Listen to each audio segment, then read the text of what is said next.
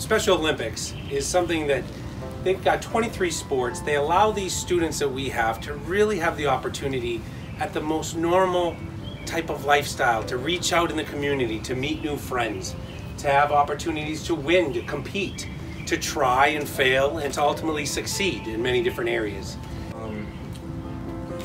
Playing basketball is awesome to me, especially playing with my nice, awesome teammates.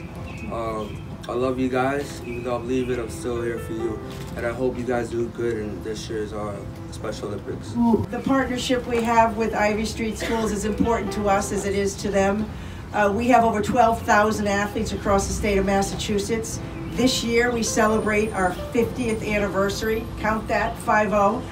And I can't think of any better way than to get this award. And I also want to say how lucky Greg is. First-year coach got to play halftime of the Celtics. Do you know how rare that is? But thank you very much. So it's opening their opportunities to make friends in the community and to really have memories that last a lifetime. So that is all due to Special Olympics Massachusetts, and we really want to be able to honor and give this to Ms. Terry Kelty, who's the Vice President of Communities and Programs for Special Olympics Massachusetts.